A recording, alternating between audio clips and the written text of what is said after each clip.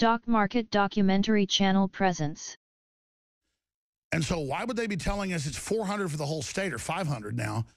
And then I've called the high schools and it's 200 here, 300 there, 100 here. And that's not counting the elementary schools. And the schools are saying, we need interpreters. We're in a crisis. And what's the real number? I don't know. There's articles in mainstream news that planes land at Air Force bases and they just give them IDs and they're just there.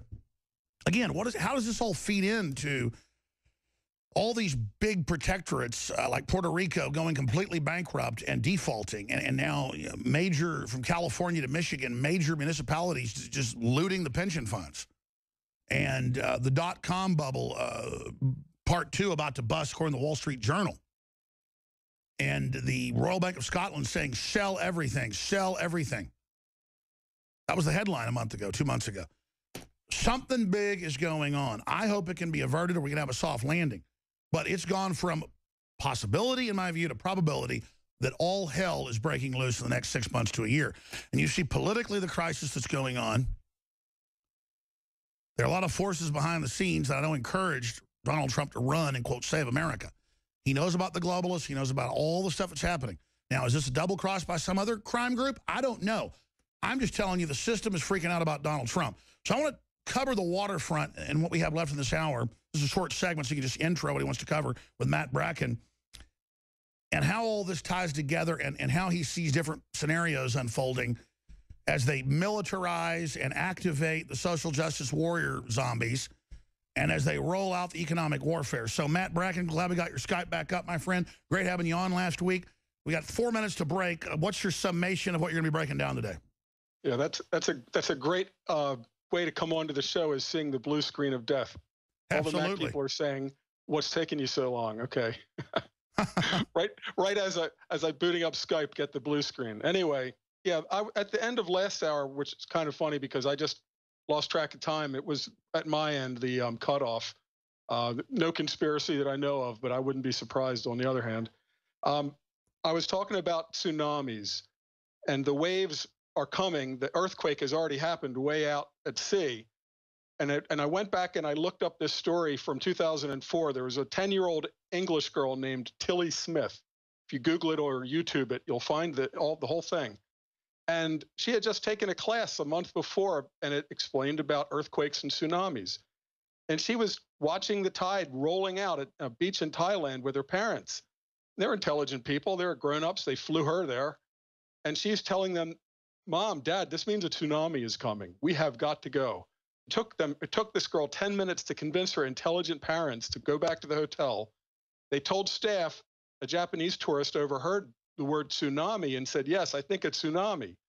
And that's when the staff finally at that one place started warning everybody. But we know that hundreds of thousands died because nobody knew. Well, a tsunami, an economic tsunami, hasn't hit us in several generations, going back to, say, to the 1930s Great Depression. Well, we're watching the water going out. We're seeing these precursors, and we have to be the intelligent English girl and not the dumb parents that are going, "What's that mean? The water's going out. Let's go down and take a look at the beached boats." I mean, you would think that intelligent people would understand something so simple.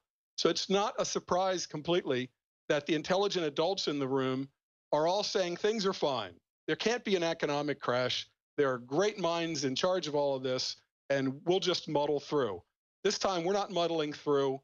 The tsunami waves are already on the way, and it's time to head for the high ground. We're going to break down why you see these different factors coming together, I guess, in a perfect storm. The establishment admits now they're digging in. While weaponizing culture even more, like having us fight with each other is going to help during a crisis, I really think this elite is pretty insane overall. Matt Bracken is our guest. We're going to come right back and kind of give him the floor to break all this down. And then get your questions and comments ready for the third hour coming up. We'll also intersperse a lot of the breaking news with him and get his take on what he thinks the different factions are inside this new world order. I'm Alex Jones. Infowars.com is the news site. Stay with us. We are here trying to scare you.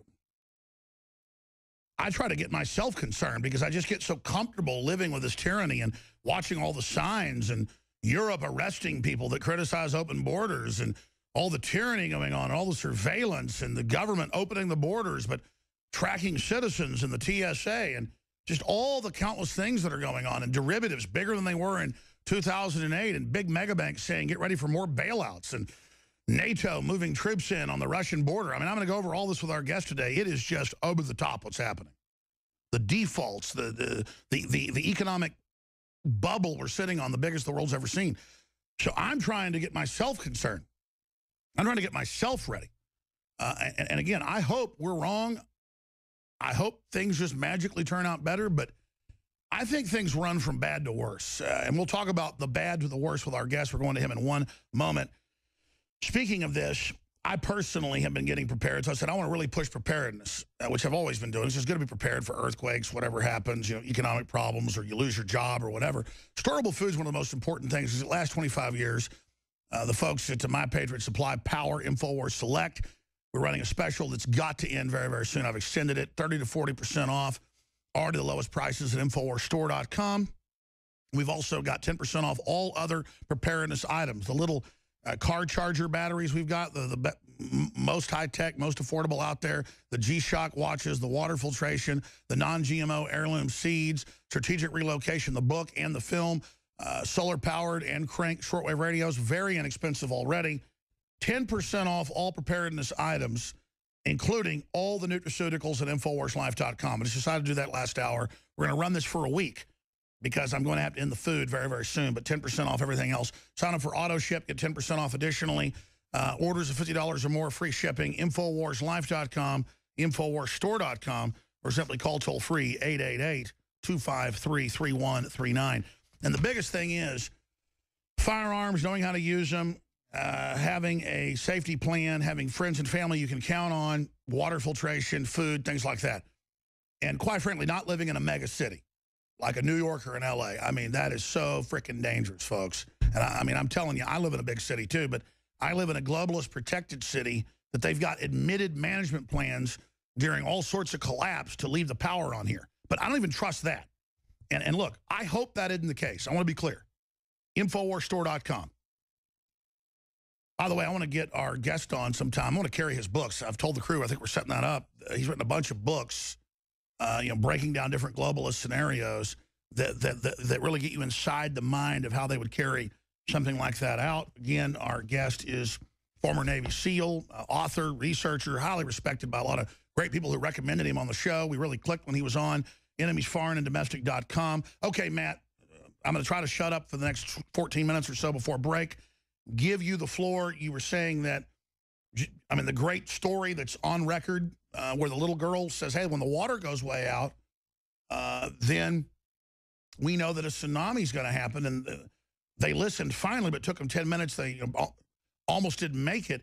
I remember whatever year it was, Galveston got hit by a 20-foot wall of water. And they always thought it was a hurricane or something, but some scientists today think maybe there was an earthquake out in the Gulf and that's what actually killed those tens of thousands of people, one of the worst disasters in U.S. history. But it's a great allegory, a great parable. Matt Bracken, please continue. I think that right now the waves are already coming. And if you can picture a big dike system like New Orleans or London, they have a big system of dikes and berms going around that risky part of English territory. If they're made to have the capability, for example, of stopping, say, a 200-year North Sea storm, like a perfect storm bringing giant waves down from the North Sea and high tides. But what happens if there's another earthquake on the, coming from another direction and you're getting two waves? I think that's what's going to happen this fall, winter, definitely 2017. We're going to see a convergence of these waves that's going to overtop all of our defenses at the end of all of these scenarios. As one byproduct is a grid down situation. Once our cities don't have their electronic oxygen, their electrical oxygen, there will be a big bottleneck event, population correction. Cities just can't survive that way. They can't survive without power. They can't. We didn't consider this a century ago. Power was meaningless. People had ice boxes. An Iceman brought a block of ice. And if you didn't have it, you ate more canned food. Today, that can't. Our economy can't work. Hospitals will become death traps, and the goblins that are already out in the street, ready to throw punches, racist mobster hordes are already out in the street. And this is when they're fat, they've got full bellies, their EBT card is working. How are they going to act when the EBT cards are not working? I think we don't need to be geniuses to see that this is similar to watching the tide going out and knowing the tsunami's coming on the rebound. I before I go on, each time I'm introduced, it always sounds like Navy SEAL is what Matt Bracken is, and it's almost, to me, it kind of causes me a little bit of pain, and kind of like I'm not a combat veteran. I was in Lebanon. We were ready to go and do anything, anywhere, and it was a dangerous job, even in training. Helicopters crash, people get shot, even in peacetime or in training. But the guys that have been in the teams since 9/11, people need to understand something. Very few Americans are in the military anymore, but in the special ops community, it's been like World War III followed by World War IV, followed by World War V. There are guys that have spent years and years of their lives in horrible places fighting for this country. And so let's be clear. I don't like being introduced as Navy SEAL Matt Bracken is. Sure, and that is on record that they engage in more combat. I mean, sometimes dozens of raids a day than anyone ever even thought about. The level of stress is just over the top. And it's the same guys, and it really it tears up the families. People would like to go for 20 years. I did not. I was just paying for my Naval ROTC scholarship and having fun in the teams. I never planned to be I just wanted to be a shooter and an operator. I didn't want to become a staff officer. So, and after Beirut, that was going to be my future. So I got out and did the boats and other things. But I want to really, at all times, anytime I'm introduced as a Navy SEAL, I want to say, look, I was a glorified. Sure, the point is you're a smart writer and you've got a really clear perspective, and a lot of smart people respect what you're saying. Right. So let's get into the facts. Let's get into the facts. Right. Anyway, yeah, there's no avoiding what's happening now. And some of the clues that this is going to be a big, huge year are that they're not even hiding the conspiracy anymore. If you went back 10 years or 20 years, as soon as anybody on any, say, talk radio show, or much less network television, God forbid it would never happen, anybody ever mentions things like, Bilderberg, they immediately go into, black helicopter, conspiracy. That's a way of just disregarding it. Now they're not hiding it. Now Davos and Bilderberg are just part of the news. Like, of course, CNN is at Davos. Why wouldn't they be? We are always at Davos. Now they're giving it credibility. Well, who are these guys? I'm not saying it's like the same secret society with the same secret society handshake. It morphs, it changes. There's a lot of overlap. There's Bilderberg, there's CFR, Trilateral Commission. I always get a good chuckle in the morning. I like to watch Morning Joe on MSNBC, and there's Mika Brzezinski. Look up Zbigniew Brzezinski and the Trilateral Commission. I mean, folks, it's just staring us in the face. And in July, they're going to meet in Dresden, the Bilderberg group. And I have to think this is going to be like an emergency meeting. And I wonder if it'll have to be relocated somewhere else, because by July, Dresden might not be a safe place for the Gulf Streams and the Focke-Wulfs or the Fokkers to fly in. These guys are trackable. Now they're coming out of the closet a little bit. They're showing their hand. Look at all the presidents that visit Bilderberg. That's sort of where you get the secret handshake. That's where they see if you're going to be a team player, a willing stooge, a patsy. Bill Clinton comes to mind, along with many others. That's where the elite of the elite, the super elite, that's where the super elite meet to see who they can trust to be their political frontmen and stooges. Whether it's the European Union, national governments, America, I wouldn't say nobody, but most of the people that are even in the pool of electability are already approved by the super elites. What you were saying about George Will. I mean, obviously, he's part of the club. He's part of that DC super establishment. He's a trusted, proven, reliable journalist in the Soviet meaning of the word. He's a team player. He won't rock the boat. What the super elites hate more than anything is a loose cannon, somebody who goes off script, somebody who can get a mass audience, hello InfoWars, This is something wonderful you've been doing for years and years. You can be belittled, you can be called whatever, a conspiracy theorist, but it's pretty funny now. They go and cover Davos and Bilderberg, and there's an InfoWars reporter. Now it's suddenly not quite as conspiracy. Now it's just reality.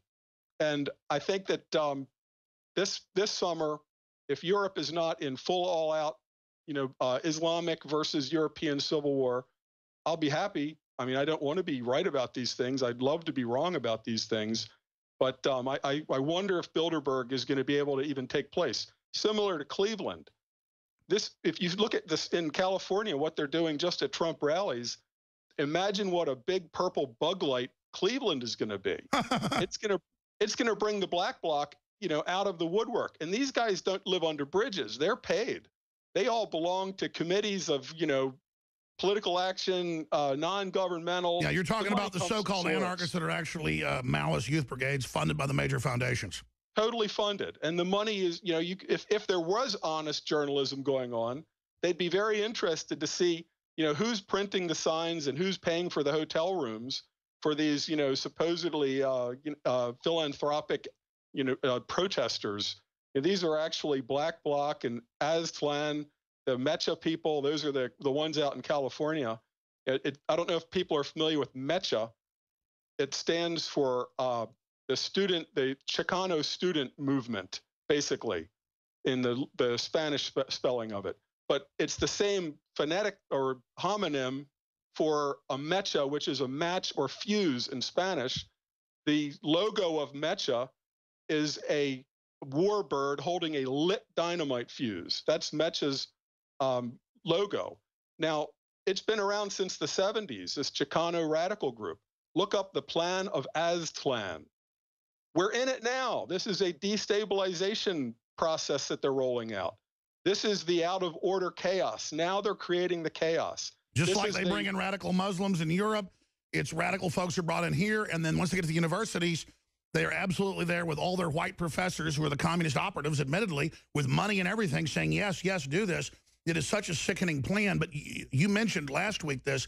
It's in the news today. I'll dig the article out in mainstream news. Europe preparing for civil emergency. Experts call it martial law, and they're preparing to suppress political speech in the next 6 months. So Europe is going under official martial law, civil emergency already. It doesn't matter. It can't. It's their plan is when the tiger breaks out of the zoo, we're going to jump on the tiger's back, put a bridle in its mouth, and then ride it back into the zoo and lock it back in. Good luck with that. They don't have the bench. They don't have the troops. Belgium was completely overwhelmed by what happened on one day. They had no bench. They've got nothing. There's no reserves. If there's a Beslan, a Bataclan, and a Brussels happening every day or week somewhere in Europe, the economy freezes. You can't just stay in these European cities, even if the water is still running at that time, and live everybody just in there. Let me ask you this question. Tower blocks. That's what's going to happen because the economy is going. Nobody will be able to take a train or a subway. Sure, and that's Matt, how they get to work. Matt, let me throw this at you. The elites you mentioned are very OCD. They're control freaks. That's admitted. They have a large plan. They admit this is part of their destabilization plan. They think out of this chaos, they'll get a diversion from their looting and what they're doing and use the crisis for more control. Order out of chaos. Well, order out of chaos. But here's my question. Here's my question to you. Do you think they're then engineering this, or are they unconscious of it, or are they delusional? Because if they want order, why are they bringing in tsunami-level crises or opening the door for it that I don't think they're going to survive? I think that the way that they look at it, imagine if at the point in The Wizard of Oz when they see him behind the curtain and they go pull the curtain back, all right? That's the super elite. That's Oz, the great and powerful. Well, Oz has a the great and powerful Oz has a contingency plan for when Dorothy and the Tin Man and the Lion get there, which is they have, flashbangs go off, the whole theater burns down, and Oz gets away in a Porsche, with his gold. They're similar. The way I think of it, if you're on an airplane and it has like an engine go out and an explosion in the wing and you're leaking fuel, the flight crew is on the phone or on the intercom telling the passengers, don't worry, folks, we're going to make it all the way to the Canary Islands. We're not going to run out of fuel. And they know damn well they are running out of fuel. So they shoo everybody out of first class. They're all putting on parachutes. But on the intercom, they're saying, don't worry, folks, remain calm, remain in your seats, because there's only about 10 parachutes. Just like the Titanic. The Titanic, or the Korean ship full of student researchers, as it was capsizing, as the officers and the crew are getting in the lifeboats, on the intercom, they're saying, everything's fine. The same thing happened with the big cruise ship. Remember the cruise ship in Greece? Yeah, go back to your room. Everything's fine. They never say, buddy, you better be running for the top right now, because they don't want to be swarmed like a crush of people getting into the one lifeboat. But the plan, as far as that goes, I don't think that they meet and discuss it in these terms, but a lot of people have the feeling, a lot of these, the Davos Bilderberg crowd, what they're planning for is to emerge on the other side of the big emergency. And consolidate. I wrote about this in my essay, Burning Down the House in 2016. If they are going to have a world war, which will wipe out all the bad debt, essentially what's happened is, if you understand algorithms, it's gone vertical. There's no more level of debt. We're at the end of Keynesian economics, the end. The holiday's over. We've hit the vertical wall. We can't invent it. We've got zero interest, which means shoveling money to Wall Street, but this is like hitting Frankenstein with the paddles. Come on, Frankenstein, he's not dead. Look, Frankenstein's not dead. But if anybody thinks that the actual economy is going to get up and start moving again, they're completely dreaming. That's right. There's flies all over Frankenstein. He stinks. Arms are falling off. And they're just saying, look, he's never looked better. Obama said the economy's never been better. And it's like Frankenstein's head falls off. We'll be back with our guests straight ahead to get more into this, because they admit, I have the stacks of articles here, mass immigrant waves are just intensifying everywhere as the third world sinks. So what's the chain trigger? Everything he's saying while he's talking, I just have stacks of news basically saying the same thing, but telling us everything's okay. So while he's talking, for TV viewers, I'm going to be going through articles just showing you where they admit big defaults, state level, pension level, Puerto Rico, record numbers of people exiting the third world, the government just letting them in, illegals coming in get more than a Social Security recipient. That's mainstream news. I'm going to be going over all of that. I mean, this is an elite. They organize their main plan. They meet at different meetings to steer it. But because we've exposed it and others have exposed it, and you've exposed it, more and more, they are going to a policy of just going, okay, there's world government. Or George Will, in the article I mentioned earlier, says, quote, a convention's sovereign duty. Oh, they're sovereigns. That means royalty. The Republicans, the party. That's like the inner party in China. The Central Committee. The convention's sovereign duty is to choose a plausible nominee, they decide, who has a reasonable chance to win. They decide who can win. Not to passively affirm the will of the people, of a mere plurality of voters recorded episodically in a protracted process. I mean, that is falsific sophistry. I mean, it is total pseudo-intellectual tripe, a fancy way to say your vote doesn't count. Well, guess what, you little con artist, George Will? You guys have been acting like that vote counts, but because we're not selecting who you want, you say it doesn't. You say you passed a rule back in the 70s. We didn't try to use it till now. The last time you thought about it was with Reagan. Now I'm going to go back to our guests. We're about to start the next hour, but continue, Mr. Bracken, with where you say we're going and what the establishment's going to pull and these different waves.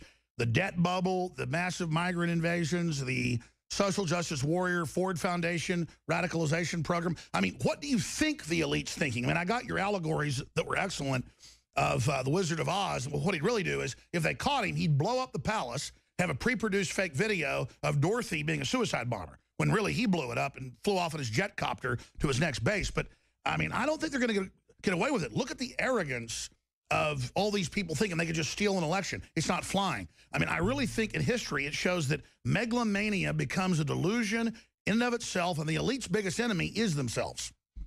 Yeah, it's interesting, the jet copter. The super elites do have a few small Achilles that are exposed.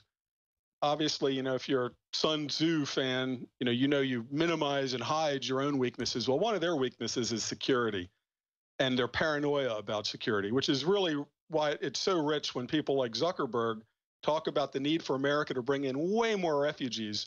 While he has a 700-acre estate on Kauai on the North Shore, with like Blackwater security keeping everybody out. He's got his place to go, but he wants us to take more refugees. Or the Vatican with its 200-foot walls, or the big wall they're building around the White House. But they fly in private jets. They do not go tourist class on American Airlines, believe me. And they do not go through TSA security either. Now, that none of these guys owns a jet except for Trump. It's interesting. Trump actually does own a big jet that says Trump right on the side.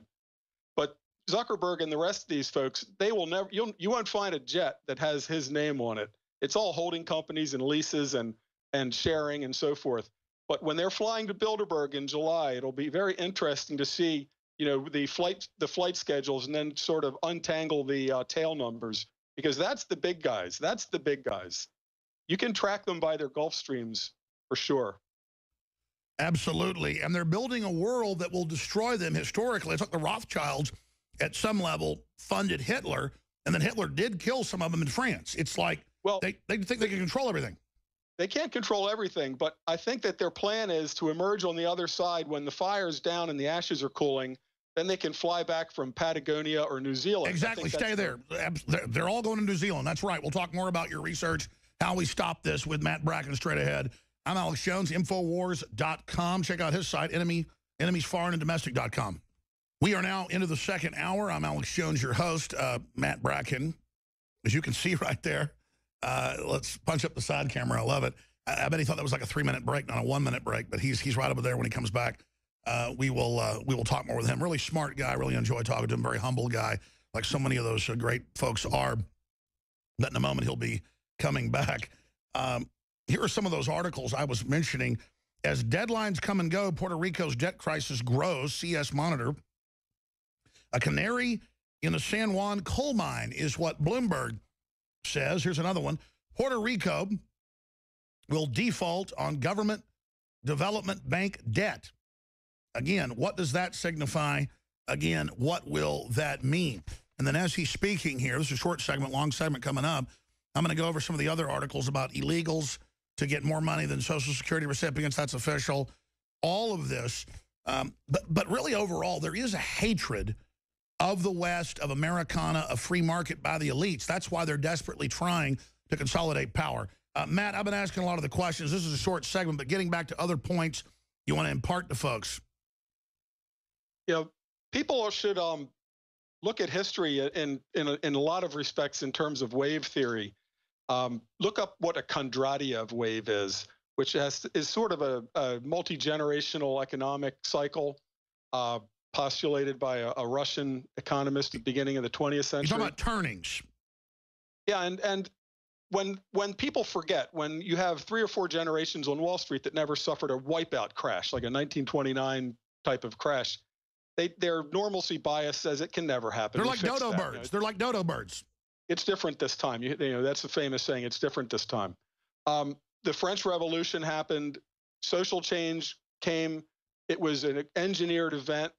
There was no huge protest among French peasants at the time, but the conspirators that had come from Bavaria, Adam Weishaupt, the original Illuminists, they instigated the French Revolution as a way of engineering a way to be on top of that.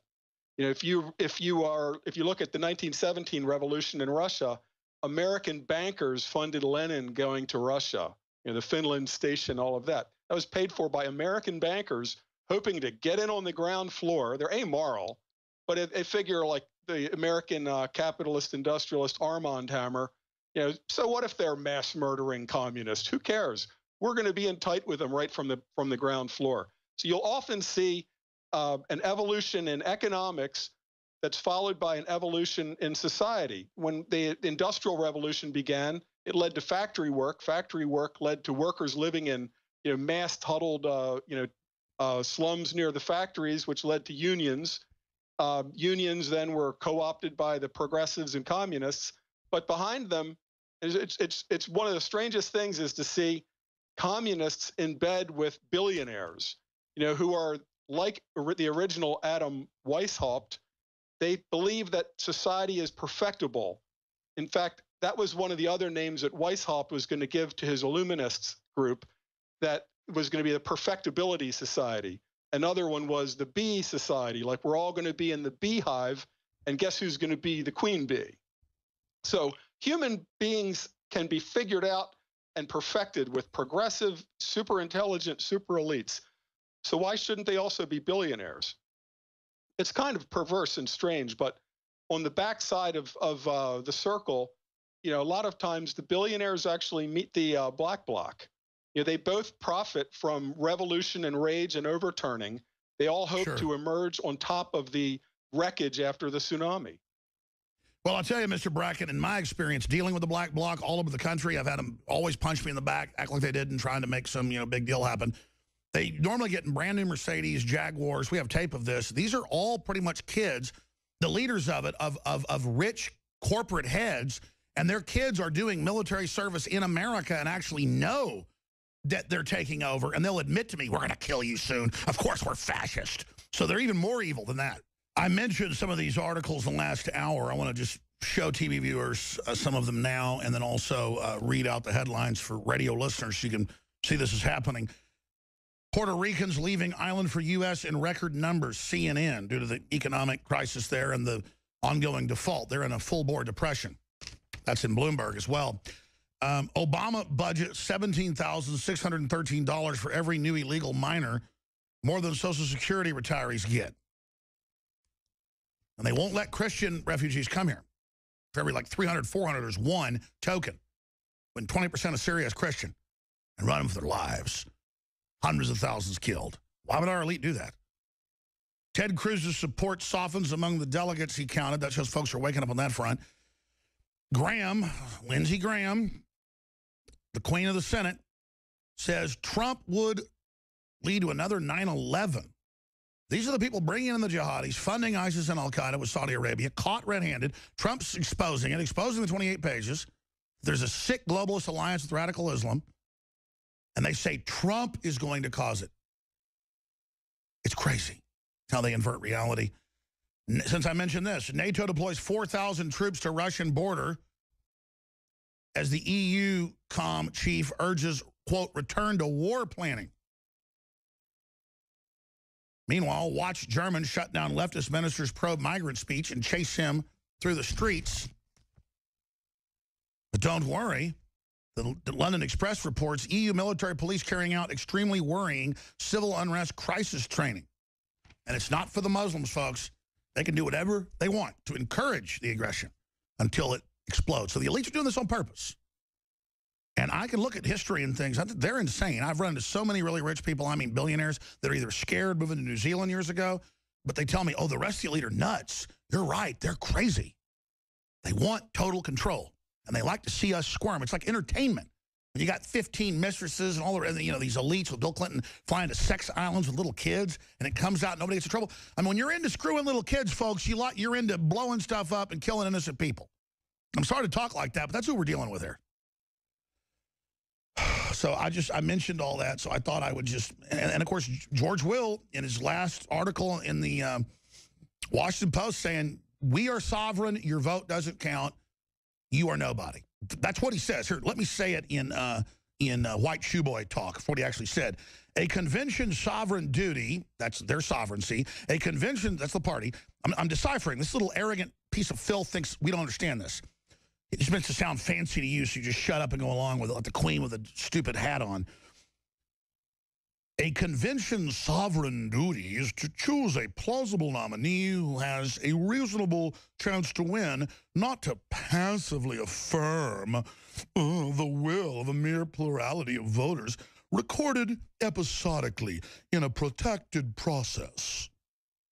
It's like you come up and mug somebody and knock their teeth out, and you go, and then I went to your mandibles and massaged them for the lovingness that you would not ever have to deal with them and brush them. I took them from your mouth in a loving flurry. No, you knocked your teeth out with a frickin' ball-peen hammer, you little bastard. And it's this type of garbage that I'm sick of. I'm going to stop right there. We're going to start taking your calls in the next segment. 800-259-9231 for Mr. Bracken, a great writer, great brain, really impressed with his work. Want to have him on routinely, want to have him on the nightly news, you name it, even to pop in when events are happening. 800-259-9231 is the toll-free number to join us with your questions or comments on these subjects or for Mr. Bracken or myself. And then just briefly, just as a backdrop to all this, we're running a special on the best storable food out there at InfoWarsStore.com, powered by My Patriot, the widest selection, 30 to 40% off. I twisted their arms. I'm able to extend it a day, maybe two. It's got to stop, okay, because nobody else has these prices. 10% off all other preparedness items, from car jumping, little micro batteries. This stuff gets more and more miniaturized, works so well. It plugs into dozens of different devices. Everything from G-Shock washers, a whole spectrum of the best gravity-fed and survival filters out there. High-quality, non-GMO heirloom seeds, the widest spectrum of those out there. High-quality shortwave radios, crank-powered, solar-powered, you name it, and so much more. When you're moving around with cell phones, you need to put them in the little packages with the lead walls so that, you know, obviously you can't be tracked. Just as a rule, folks, for your privacy, those are there. Plus, folks can't hack your phone with those. InfoWarsStore.com, InfoWarsLife.com, or call toll-free 888-253-3139. Enemies, foreign, and domestic.com. Before you leave today, I want to talk about some of your books, because I can't wait to read those with the different scenarios you come up with for folks to, you know, get inside the game. But we got about 6-7 minutes to break. What other key points do you want to add? Where do you think this is all going? What do you think about Trump? What are other big observations you want to get out to people? Well, I think that every time that I see or hear it's a battle for our minds, it really is. It's all about getting the herd running. Now, the herd can be run like buffaloes right towards a cliff. The people that are doing the buffalo herding, they don't plan on going over the cliff edge. They just want to get the buffaloes moving. Whether it's the people that hate Trump so much or the people that love Trump so much, we're gearing up for a big collision. The people that are engineering the collision do not plan to be at the site of the train wreck. They're going to be on a jet to New Zealand or, you know, Chile, somewhere nice in another hemisphere. I had a lot of great reaction after the show last week, and one person on Facebook said, "Oh, you went on the Alex Jones show. You've lost your credibility." And I said, "What? Do you think they would have me on Fox News? I'm not a script reader. To get on network television, you have to join the club. You have to go to your own little Bilderberg meeting, so to speak. You have to get invited to network, go upstairs and meet the big shots in the top corner office. And that's where they learn that you really are a docile puppy that will roll over and, you know, expose your throat and ask for a rub on the stomach. You'll never rock the boat. You won't be a loose cannon. You'll stay on script. You'll respect the third rails, and you'll, you know, promote the going narrative. It's basically not that much different from Pravda and Izvestia, except we have more flavors of propaganda. But none of them really go way off of message. Now, I'm old enough to remember Watergate. I was working outdoors construction the whole summer. They preempted every network channel. You couldn't turn your TV on and not see gavel-to-gavel coverage. The front page of every newspaper for a year was Watergate until Nixon was thrown out. Nobody died in the Watergate. 300 to 400 or more by now, Mexicans died on purpose as a result of Fast and Furious. Benghazi is another case. Americans died. The president was hiding. No help was sent. It's not my point to bring up these old cases, just to study how the media portrays them. If the media had focused on Fast and Furious, hundreds of Mexicans killed so that they could discredit the Second Amendment. During the time before Agent Terry was killed, Holder, Hillary Clinton at State Department, and Obama were on a narrative that I call the 90% lie. Every time they were on Sunday morning show, they would talk about how it's so terrible that 90% of the guns found in Mexico came from American gun stores. They were guilting us. And it's the fault of the Second Amendment, and it's the fault of these gun stores. These were gun stores that were forced and coerced by the ATF. But I don't even care about that. I mean, that's terrible. What I care about is that the media stayed away from it. How many Americans know that 0 people died at Watergate, hundreds died at Fast and Furious, 4 died in Benghazi, including an ambassador, which That's is the right. And equivalent Cheryl of a four-star Atkinson general. basically lost her job at CBS for being the only person in a command position to be able to sneak through the truth. And let me just stop you there. Since you bring this up, Matt, they use all this peer pressure like, ooh, you're discredited, you're on Alex Jones, or, oh, Matt's discredited Matt Drudge. I think it's more and more popular. He links to Alex Jones. They hate this show because they know how accurate it is. It's reaching 28 million people a week now worldwide, 15 million of them here in the U.S., we're really a global audience. Like all these corporate guys go, too bad more than half your audience is overseas. Doesn't really matter for money making. I don't care about that at the end of the day. Globally, I want to affect a change. That's the real value. But absolutely, it's a psyop. Like, you can't be for Trump. He's a racist. You're discredited now. People know the media is lying. How bad is it that the mainstream media, in an AP poll, also Gallup showed the same number, 6% trust rate. Don't they get they're pathetic? And saying we're kooks is our red badge of honor? On network television, they've got fantastic production values, great studios, beautiful blonde news readers, every graphic you can possibly imagine, reporters all over the place, but they don't tell the truth. The reason that 28 million people a week are watching Alex Jones is because you go places that they won't go. We look at them now and we just see Pravda. Now you've got, red Republican Pravda, and you got blue Democrat Pravda. But when you've got George Will basically, agreeing with the Democrats that we've got to keep this Trump out, even if we lose even if Hillary wins, George Will's happier with Hillary. But I don't even see that as the problem now, because whether it's Hillary or Trump, by January, this country is going to be in a whole new ballgame. I'll be surprised if nobody takes a shot at Trump. The other day when he hopped the Jersey barricades to get into the rally that was up in Northern California, it reminded me of 1914 in Yugoslavia with the Crown Archduke. Prince. Yeah, the bomb, it was a failure. They tried to toss a bomb in his car, and it bounced off and hit went under the car behind. Then their security detail made a series of mistakes, but the conspirators thought the plot had failed. Gavrilo Princip was sitting in a cafe, drowning his sorrows at missing his big chance.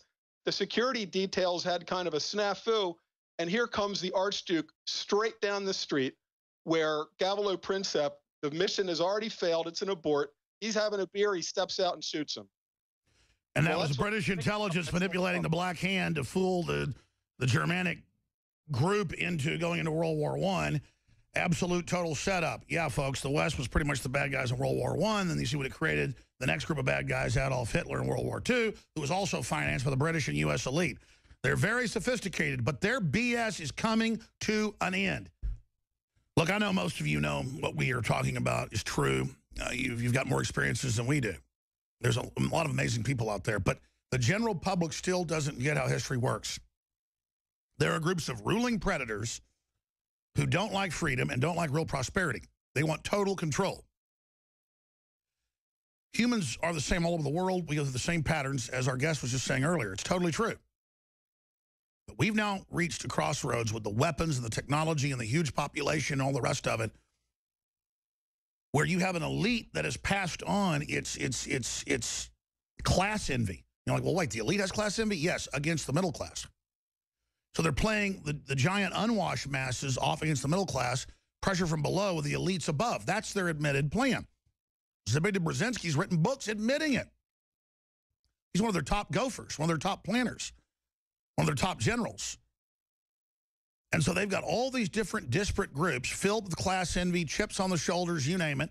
None worse than the white knight social justice warriors who just want to see Rome burn, even though these fat, soft, stupid people don't even know how to throw a punch, folks. And I watch them just beat up the Trump people. They just stand there and let them beat them up. I mean, I don't know who is wimpier, but all I know is that is scary looking to me. I don't know what they've done. Is it TV? Is it the culture? Is it modern industrial sickness, like space sickness? I don't know. We're going to go to callers at the start of the next segment. Phones are loaded. Crystal, Shane, Billy, Andrew, Joseph, and others. This is a short segment, long segment coming up. Other points, Matt Braggins, because I know you got caught up with a break, of enemiesforeignanddomestic.com that you want to make. And then also any rays of hope you see out there. Well, if anybody goes to my Amazon reviews, one of the most common things is that I saw this coming a long time ago. First book is about a false flag operation blaming, right-wing militias for a massacre. Second book is about the Southwest splitting apart, the country basically fracturing. The third book, the country's completely fractured. Foreign peacekeepers are brought in because American National Guard won't fire on Americans sufficiently well. But you kind of get the idea of what I think could be ahead is not a very rosy scenario. I wish I could be just writing genre fiction, the spies or adventure type of novels, but time is short and we have to stay on the actual message because the water is going out and we have to be that kid that's warning everybody that the tsunami is coming. And we can't reach everybody, but we can reach a lot of people.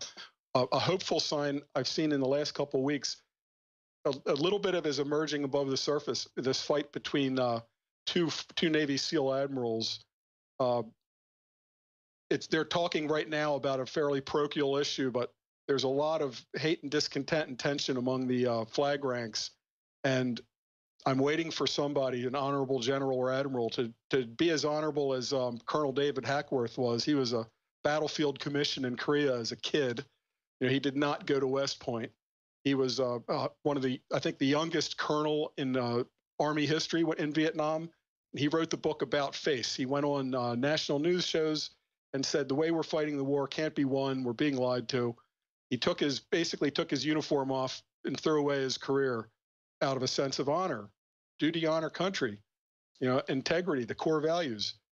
And I'm not seeing that from our current generals. There are generals, and we can go by their assigned duty stations. We know who was on duty during Benghazi. We know. We know who was in Stuttgart. We know who saw all the flash traffic. If you've seen the movie 13 Hours, they allude to it. There are commandos on runways ready to go and save the little, besieged Alamo in Benghazi. Until then, we have always gone to save the Alamos. In this case, we didn't, because the president wanted a few weeks from the election, he didn't want a possible Black Hawk Down scenario. You also wanted weapons transferred. You wanted weapons transferred into hide it. Just Syria. Let that thing be overrun. Just let it be overrun. A terrible breach of faith. And there are generals and there are admirals that know that we're undergoing a cultural Marxist destabilization. Transgender military, hello? Can you say good order and discipline? If you were trying to destroy a military, make it combat ineffective, ruin its morale, drive out the best soldiers and sailors, this is what you would do. So why aren't, I look at some of the famous generals that are always on TV on the Sunday morning shows, even Petraeus, come on, salvage your honor, General. Write the memoir now while it makes a difference. Don't punk out and write your memoir. I agree. Stay there. But it's even beyond honor. You would do it for honor, my friend, Mr. Bracken. These guys need to understand it's end of the line. You're going to get screwed over. All these globalists are screwing each other. See, they claim they're going to honor each other, but there's no honor among thieves. That's why it's so dangerous. And they're starting to figure that out, which makes them steal even faster, which accelerates the collapse that much quicker. Whoa, stay with us. I don't believe this conspiracy is a Nazi conspiracy. But the Nazis were carrying out the latest civilization control technologies the world had. They envisioned the 10-member EU that would then expand in other countries. They wrote and talked about how they would put chemicals and things in food to slowly dumb down and poison populations before finally wiping them out, soft killed. They adopted from the Soviets, when they had a deal with them splitting Poland, they let them in and taught them how they put in up to 10 parts or higher per million of hydrofluorosilicic acid in the water. That's in like Rise and Fall of the Third Reich, folks. That was in the Nuremberg trials. They would put basically acid-based fluoride, weaponized fluoride, in the water to make people docile and also lower fertility. And then we adopted that. Our 68 Gun Control Act is taken, except for 5 or 6 words, whole cloth, by Senator Dodd, the late Senator Dodd, who was on the Nuremberg trial, and changed her 68 Gun Control Act. So I guess the Hugo Boss black uniforms or something, our elites thought that was really sexy, and they got 34 to 36,000, the numbers vary, in the rat line of Nazis over here to run basically everything. The intelligence agencies, plus they were on very short leashes and lived on military bases. Klaus Barbie, you'll run South America with the CIA, and this guy, you'll run NASA, and This is what they did. And my grandfather had been in World War II as a fighter pilot, and he would be as a lease hound out at oil fields and things, work for an oil company, and he'd have to go to a military base to get a chicken fried steak, and it would be like guys in there shooting their mouths off. Oh, we really kicked your ass in World War II. We'll kick your ass now. There'd be fights and stuff because that's how arrogant these people were. But see, it's our elites, ladies and gentlemen. It's our elites that are the ones that are so sick-minded they're doing this, the Tuskegee experiment, all the rest of it. But think about it. I mean, I remember being a kid hearing my grandfather talk about all the damn Nazis, at military bases after World War II and how much he hated them. And my mom would just go, he's a little eccentric, but, it was all true. So that's what I'm getting at here is George Soros is a weird freakazoid Nazi collaborator that helped round up thousands of people. He goes on 60 Minutes and says he's not ashamed of it, and the ADL gives him an award. With these people, it's all about perversion. Like to give a Jewish Nazi collaborator an award for being a Nazi war criminal, they think is really cute. Then they call Donald Trump a Nazi. The ADL came out this weekend and said, yeah, you're like a Nazi saying America first. Nationalism is Nazi. See, I mean, at a certain point, you're like, shut up. Don't try to import Nazism onto me when you're into it up your eyeballs. Anyways, I'm ranting. I want to go to these phone calls. Please sign up for our free newsletter, exclusive articles, exclusive videos, things like that, because it's so easy for them to censor our platforms now. And a lot of times I'm sending exclusive videos and articles out just to the folks on email. It's one of the few areas we're deficient that we never really promoted or pushed. And now with all the censorship coming in, all the experts say go low, high tech. This is the equivalent of, shortwave radio of the future. So Infowars.com/newsletter. I want to go to calls here. Matt Bracken, a lot of amazing points, enemiesforeignanddomestic.com. How do people get in contact with you? Tell us about some of your books. I mean, let's do a plug for all things enemiesforeignanddomestic.com. Yeah, my first 3 books are part of a trilogy. They take place in different places. Only a few characters hold over from one to the other, but they sort of follow an evolutionary narrative. The second one is the one that's taking place in the Southwest. It looks like a lot of it's coming true today with the big street riots where people are waving Mexican flags. I've always tried, I guess my novels are really to encourage people to look behind the curtain for the masters of the super elites. I'm not saying that they run everything, but boy, they sure do run a lot, including media. And when you can't trust the media, I mean, we're basically being brainwashed, and most people are completely unaware of it. So it's up to those of us that see around the brainwashing, to try to reach those of us, our friends and family that are reachable, and let them know that this is a very serious time right now, extremely serious. The waves are already heading for the beach from several directions. All this political squabbling, it might seem quaint. In a year or two, people might be saying, can you believe we were worried about whether Hillary or Trump would be elected? As they're gathered around a barrel with trash in it, for a fire. I mean, the elites that are engineering this burning down the house scenario, they think that on the other end, no matter what, they're going to come back and be in charge again. And maybe they will, because they'll preserve their wealth through the disaster, through the emergencies. The first Baron Rothschild, he changed his name to that, by the way. It means Red Shield. The first Baron Rothschild, who wasn't really a baron either, he said the time to buy is when the blood is running in the streets. And he made a killing on Waterloo because his messengers got to England first with news of the battle results. These guys use war as a tool, and they plan to outlast everything. But this super cycle might be bigger than even, say, 1914 to 1918. This might be bigger than World War II. We might look in history a century from now and see that World War I and World War II were sort of like precursor shocks to the big earthquake, which is coming now. Because nothing is going to be a bigger societal earthquake than a grid down scenario. Just briefly, though, you made an astute point about New Zealand, but also Chile. I know a lot of really, really rich people that are going into these mountainous, very beautiful redoubts where they're building their own little mini-cities with their own little towns, with their own imported security forces for what's coming. I mean, I've gone to, elite events where I've been a speaker and things where, there's billionaires, quite a few of them in attendance. And they're going, you need to come with your family to Chile. And they're bugging out down there. They're bugging out to New Zealand. And it is just over the top that I've never seen such a migration out of Israel, out of the U.S. These elites are leaving, and they're going to, like you said, Chile and places also like Australia and other areas, but especially New Zealand. So that shows to me they really think there's a big probability something huge is coming. Yeah, I see them going for, the safe places that they think that, and if they have a number of castles, if they have a number, and not that these are survivalist retreats, but Clooney owns a giant mansion in Los Angeles. He owns a giant mansion in Italy on the water, and he owns a giant mansion in England. So, he can move, and he probably owns some things that he doesn't publicly show. And he's just an example. He's only a 200 millionaire. So imagine what the billionaires have for their preparations. And this is more or less directed to young people, younger than me. I wrote something called Get Yourself a 30-footer and Go. It refers to small, cheap sailboats that you can buy for almost nothing in rehab. If you're a young guy or gal and you're fairly physically fit and you don't get seasick, and you wish that you had a bug out, that you wish you had a way to get to New Zealand, read my short essay called Get Yourself a 30-footer and Go, because there are some ways out.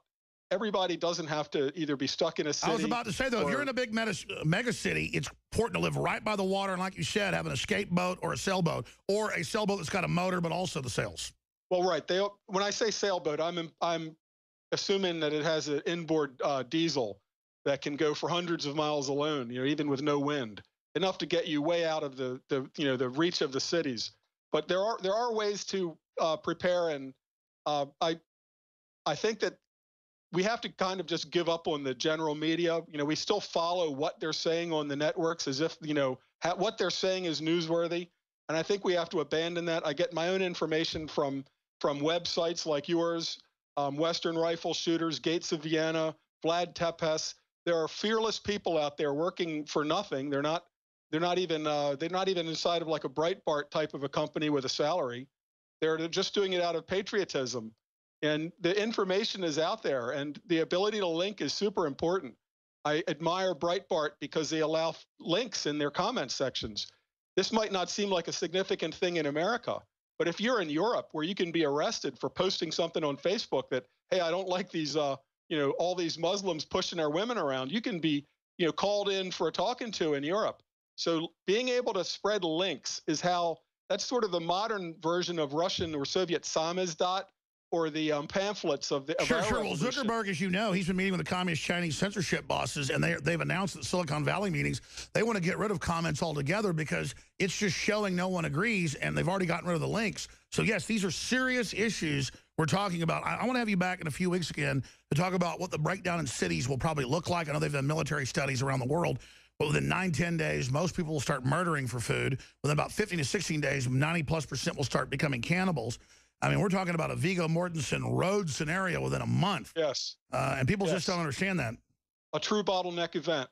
I wrote something that was maybe one of my most, it's funny because I'm not like in any of the legit, name brand websites where they have to make sure that you're going to stay on message and not be a loose cannon, not rock the boat.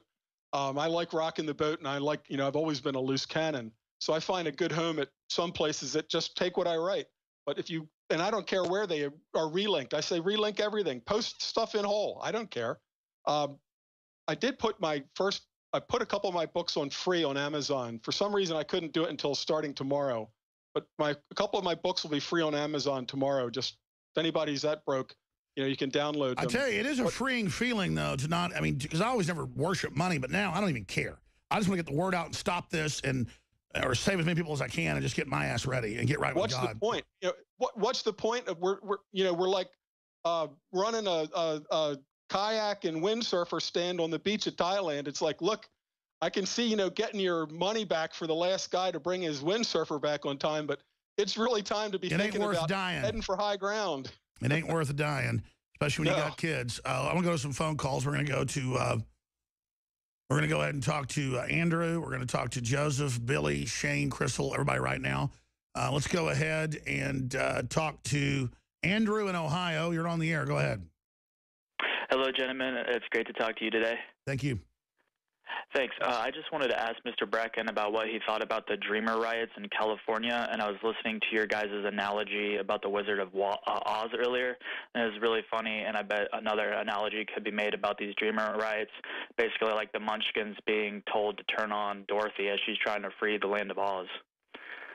Sure, but well, these guys are ideological. You have to understand, we have gone so far, just to isolate the Southwest, for example.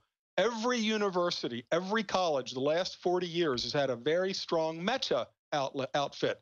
Imagine a group called the White Student Union, and their symbol is a lit dynamite bomb.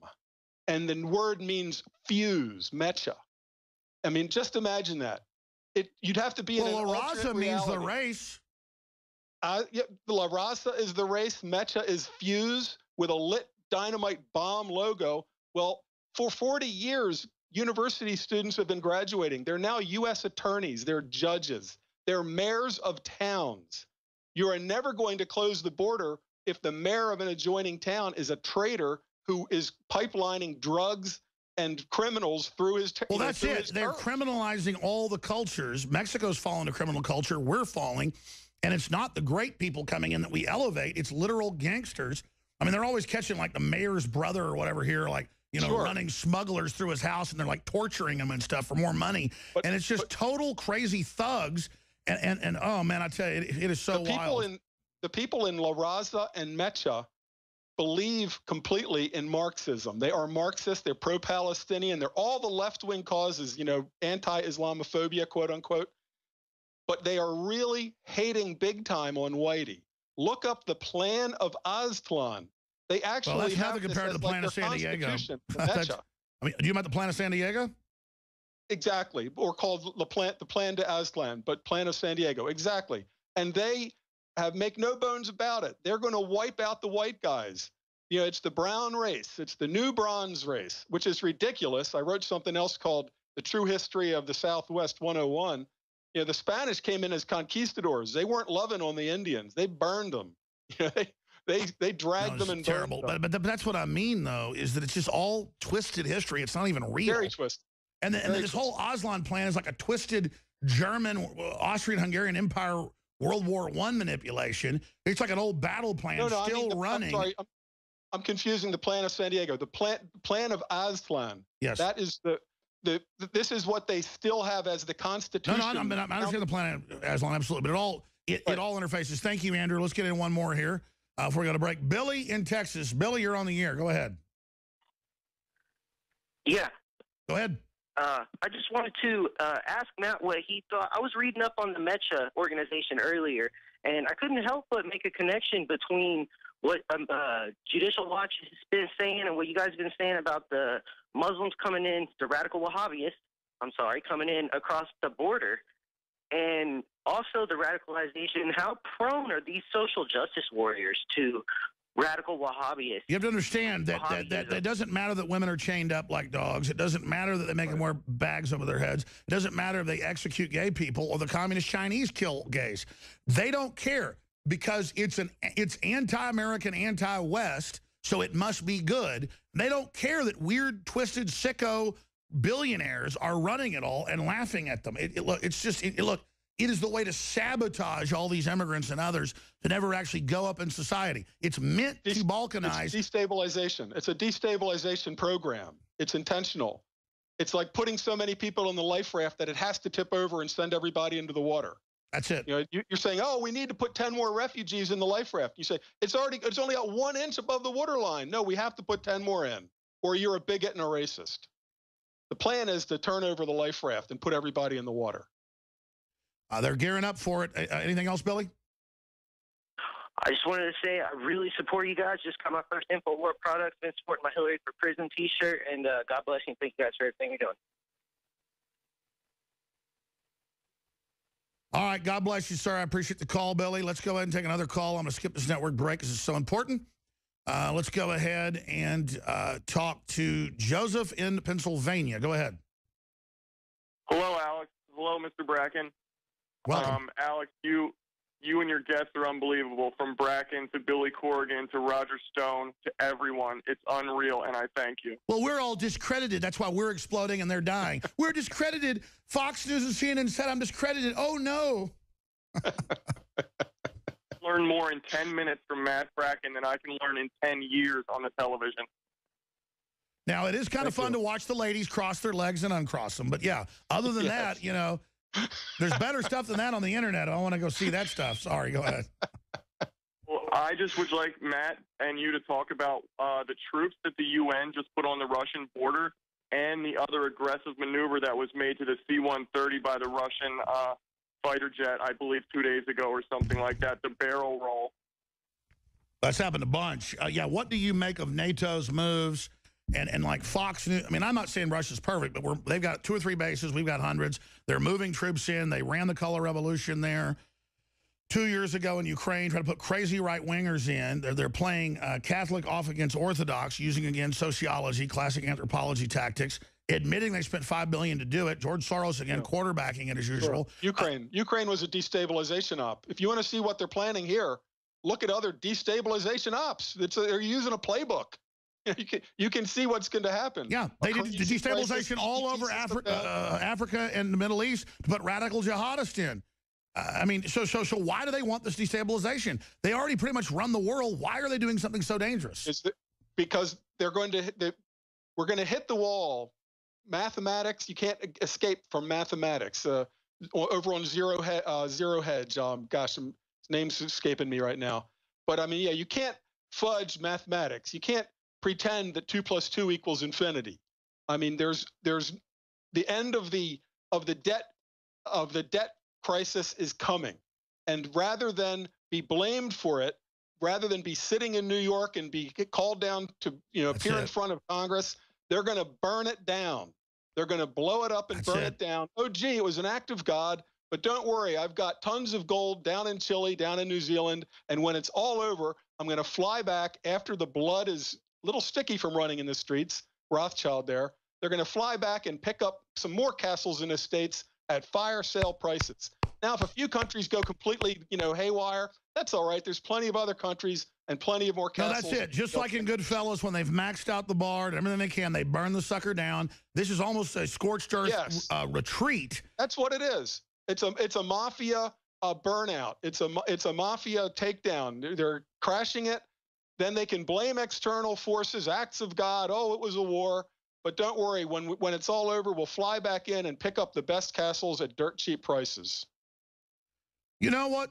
They could have pulled this stuff off before, and they've gotten away with it a little bit. But the fact that the message has already gone out, the books are written, people are saving these videos. No matter what they do, we're going to reconstitute this country and others, and we're going to go get them. And this time there won't be a they'll be arrest some 97-year-old guard because some document said their name was similar and take them to Israel as a Nazi, just as some. And then the ADL gives awards to real Nazis. I mean, they're not going to get away with it this time. I guarantee you they have gone too far pulling this off, and I guarantee you the elites and their stinking families that are involved in it are going to pay. And I think it's important to let them know that we're here explaining you're going to pay. Go ahead, sir. It is. It's like warning the Nazis. We're in certain circumstances, even POWs warned their bosses, look, you can see how the war is going. You can't kill us all. At the end, there's going to be trials. Well, I don't know what the end of this looks like. If it's a true bottleneck event, we could wind up in a new dark age. A plan to ride a tiger is not the same as riding a tiger. A plan to burn down the house and then, buy the ashes for pennies on the dollar, it might not work out that way. We could enter a new dark age. In terms of cycles, you could say the biggest cycle, the one cycle is mankind going from hunter-gatherer to modern man. First, he had to master mass agriculture. Once he did that, a city became possible. They domesticated first plants, then animals. It's taken 8,000 years to get to this point, bare minimum, and now it's so unstable. All elites, all statisticians, all main engineers admit it. It's teetering even if we try to keep it together. And the fact that they're trying to use crisis to consolidate is the craziest. Look. It's like the Deepwater Horizon, it's been confirmed, was ordered to dump seawater in because an executive knew they could save $1 million an hour, basically, with the amount of concrete and mud they were dumping in. And they had multiple crews quit. So they put a crew on that would say, okay, dump water on it. You know, some guy in Houston says so because some guy in London gave them an order. It's like, no, the engineers know. You do not dump seawater in there to pressurize it. I mean, it's just delusion. To save a buck. Just to save a buck. But, you know, when this crisis happens, if it becomes irrevocable, I mean, you almost would say a Stalinist North Korea in 1984 would be better than a total grid down Mad Max. I agree. With every other nuclear plant going Fukushima, going Chernobyl. I mean, if the plants, if the staff at the nuke plants, they have families too. They don't want to. They're not just going to altruistically chain themselves to their position. And in 3 weeks, they all blow up. Or whatever it is. I mean, I haven't heard definitively. I've had the engineers on the pinning. It's 2 to 4 weeks. It's not sounding good, and there won't even be a response like the Russians. The Soviets were able to. I mean, very heroic Soviets. You can say what you want about the Russians, but they have very brave men and women. They put hundreds and hundreds of firefighters and other great people on the roof of that building, glowing building, to work for 2 or 3 minutes. They're all dead in a year. And it took that just to cap that sucker. If we have runaway nukes, who's going to, in a grid down scenario, there's nobody organizing a rescue of these nuclear plants. They're just That's why I talk about it's so dangerous, the phenomenon where people don't help each other anymore. When someone's run over in the street or a woman's been raped, people think it's so cute to only care about themselves. 7 million people in major university studies starved to death or via malnutrition associated with malnutrition during the Great Depression here, and 90% of us were agrarian, and more than half of those were totally self-sufficient. We are now reverse numbers. 89% urban, 11% rural, 5.5%, half of them are self-sufficient. My God, 5.5% self-sufficient versus 60%, 50%. I mean, we're talking time bomb. Yeah, I say, how much food do they grow inside of your beltway? Because that's the only food you're going to have maybe for years or at least months. Best case scenario, you might have to figure out, how do I survive for just a few months? You know, when the Pilgrims came over, some of their first colonies were lost due to starvation. Jamestown, all of them, everybody died. Right, and if you have a giant city, the people aren't going to stay in the city and die. One of the little essays I wrote in a collection called "Trapping Feral Pigs and Other Parables of Modern Life," the lemmings don't stay on the island where they overbred because of a great summer, lots of grass seeds. They don't stay on the island. They bust out of there. So when grasshoppers, which are the same as a locust, a grasshopper is a locust, but when a grasshopper population gets up so high that they begin touching each other, releases hormones, they turn into these big armored flying war insects called locusts. They do not stay and die. So we're going to see some very radical transformations. When cities are starving, it's going to be very dangerous. Within months, there's going to be all sorts of, if this happens, warlords will rise up. There'll be 50 armored vehicles coming down your street, heads on pikes. I mean, it's going to be hell on earth. It will be. And that's why if people are fit and can take the ocean, read my Get Yourself a 30-footer and Go. If you have a little bit more money, get a 40 or a 50-footer. But even if you're a broke teenager, you can rehab a 30-footer that you get for nothing. Well, it's what everybody wants. There's some type of weird racial consciousness that want collapse and destruction, and there's a lot of little nobodies that want to be rulers, so they've imagined how they're going to put on little black uniforms and be in the new commie brigade, and all you're going to get your guts stomped out. We're going to be back in 60 seconds to finish a few final calls from Crystal and others. For our guest, Matt Bracken, I'm Alex Jones. 4th hour, straight ahead. David Knight's coming up. If Europe collapses, it'll just be a total slaughter. Here in the United States, in the West, the South, other heavily armed groups with historical will to fight and highly armed, it is going to be spectacular bloodbath. And I hope we don't go down that road. We're going from that being a possibility to that being a probability.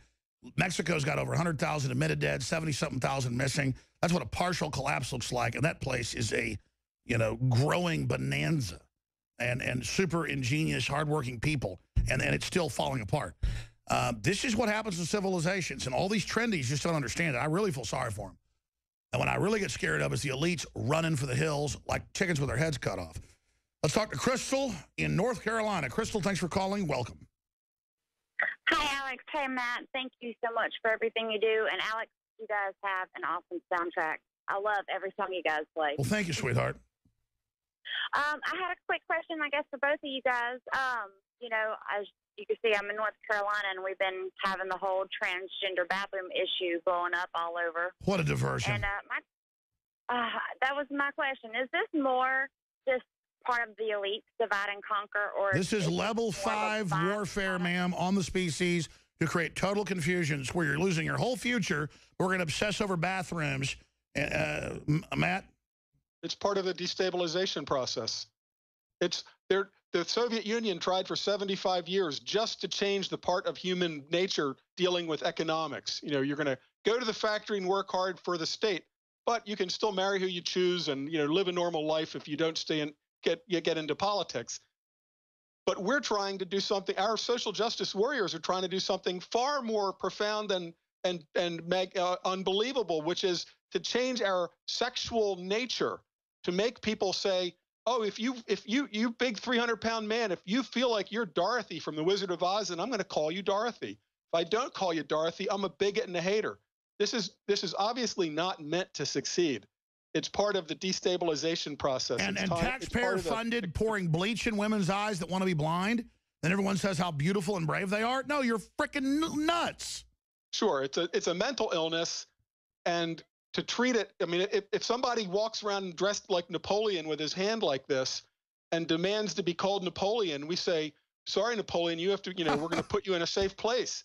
But if a guy says, I'm a woman, you know, a male Olympian declares he's a woman, doesn't get an operation, anything like that, we are now supposed to go along with the mass delusion. Say stunning and brave.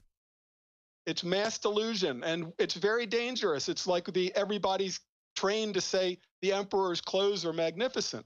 And a few of us go out there and say, no, he's buck naked. So I'm so grateful for your show, because you've got the mass audience without selling out, you know, without getting the ride up the elevator to corporate, you know, where you, you know, learn the secret handshake. And I don't play that game, and you don't, and people are catching on. It's very important that this as long as we can, we communicate the way Absolutely, that we are. and I'm just one person. There's so many other great people up and coming. What the elites do is, as soon as you start an alternative media operation, they try to sue you, they mess with you, they send in infiltrators once you get bigger, or they try to cause infighting. And most people just get into the infighting and get diverted off mission. Just ignore all the made-up BS, move forward with the issues, so that when an audience tunes in, they hear about things they're concerned about, not, you know, I'm not CIA, or I'm not a Vatican, or I'm not an, you know, all bull. Just here's the topics, here's the info, what do you think, move forward. And that's just the best advice I can give folks, is just get on mission. It isn't being attacked. Don't get obsessed because the media attacked you. Be proud of people. Like, I'm so sorry I saw the newspaper saying you were a horrible person. It's like, that's an enemy publication. My God, I'm so proud of it. And it starts celebrating that the enemy's attacking. Matt Bracken, God bless you. EnemiesForeignAndDomestic.com. We'll talk to you very soon, my friend. Thanks for the time. Thanks. Find his books on his website, ladies and gentlemen. Infowars.com is my site. Don't forget, we've got 30 to 40% off on the storable foods and 10% off on all survivable goods. Only for just, 4 or 5 days on the other stuff, but only a day or two on the food. It's all I can do.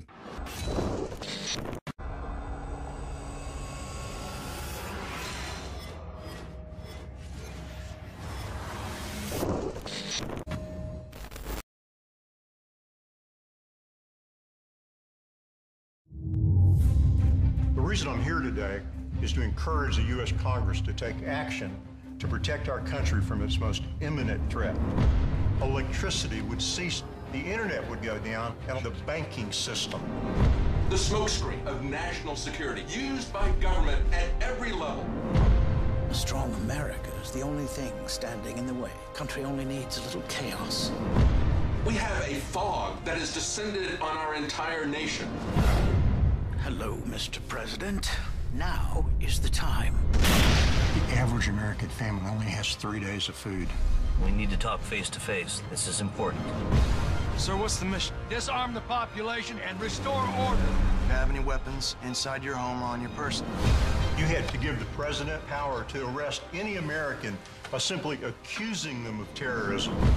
The vanity of nationalism will quickly fade. These are but the birth pangs of a new world order. I'm just so afraid of the world that you're gonna have to grow up in. This is a time, man, woman, young or old, when folks run and hide, or they pull up their bootstraps and they fight. When you sell your soul, it's a one-time thing. There's no going back. Thank you for watching. Please subscribe to our channel. Stock Market Documentary Channel presented.